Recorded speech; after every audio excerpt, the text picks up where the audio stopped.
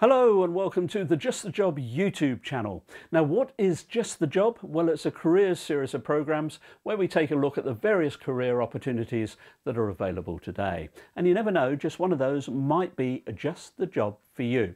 Now, don't forget to subscribe because every week we have new videos coming out. We've got the link in the video here or in the video description below. You'll also see the link to our own website where we have the latest vacancies and more information about all the careers that we feature. Now then, this week we are going to be looking at the world of plumbing, and we sent James along to find out what is involved in becoming a plumber. James will be spending time with TJ Helm Plumbing. Trevor Helm heads a team of 9, 5 of which are undergoing their apprenticeships. Qualities for an apprentice is someone who really needs to be adaptable. They need to be adaptable in the sense going into a workforce situation straight out of school. They need to be adaptable in that they're changing from where they are working from day to day quite often.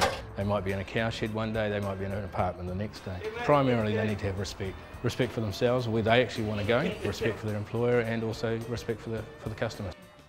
So the first things we do in the morning is just like clean the vans up and all that and get our gear sorted. James will be mentored by foreman Heath Hill, who's been plumbing for 9 years. Probably the things I look for is keen to learn, good on the job, like good on the tools and stuff like that, not too scared of getting dirty or getting amongst it and all that, and strong stomach and all that, and just interested mainly in the job and just to get along with us. First stop is to pick up materials needed for the job. And 2 of these up here, got a pipe as well, use this, we're going to be needing, so grab some of that, sweet, all right. Next it's off to Edgewater College where new toilet blocks are being built. Here you go, chuck that on. Okay. Just for safety and all that on the job. What are we going to be doing today? So far at the moment what we're going to do is get these outlets set up. So what's going to happen is the floor's getting built up because they've got to slope the floor out to the drain. Okay. So the floor's coming up 20 mil. So we're going to go from that measurement up to the outlet.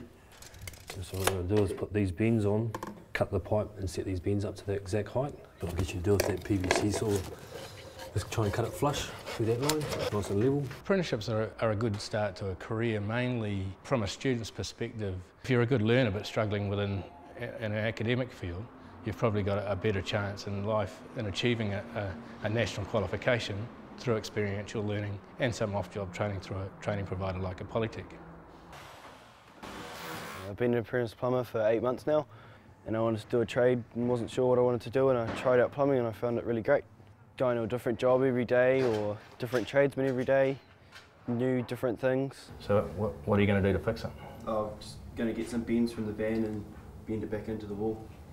One of the good things about a trade, like plumbing and gas fitting especially, is that you get to, while you're learning the trade and doing your apprenticeship, you get paid while you learn, so it's quite a bonus. Once you've been through a year or so, you start to really learn and appreciate what the trade's about, and you work out what's best for you and what you enjoy. You should never really base it on money, because once you enjoy something, that's when you start to earn a bit of money, because people recognise that you're good at what you do. Just check the measurement on the floor. James' next job is to install the systems. So what you're going to do is just chuck those 2 hoses into each one of those holes. Just come here, James, just to show you what the finished product's going to look like. To give James some appreciation of what he's working on, Heath gives him a tour of a recently completed toilet block. It looks really cool. Yeah, and plus when you finish a job like this, you know, you feel like you've achieved something, so you're happy with the look and all that, so it's good. Back on site, the team now have to figure out how to get the water cylinder in place. That gives us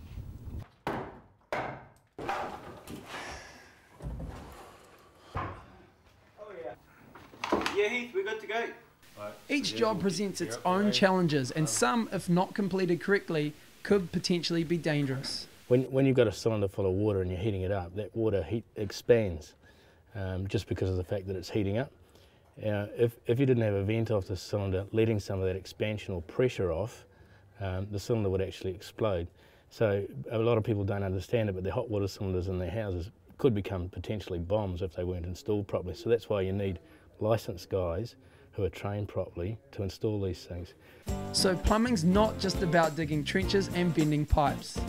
Some of the aspects of plumbing are to do with hot water systems, solar heating systems, and then you get into the gas stream side of the industry, which is about gas installations of fireplaces, kitchen hobs, hot water systems, boilers.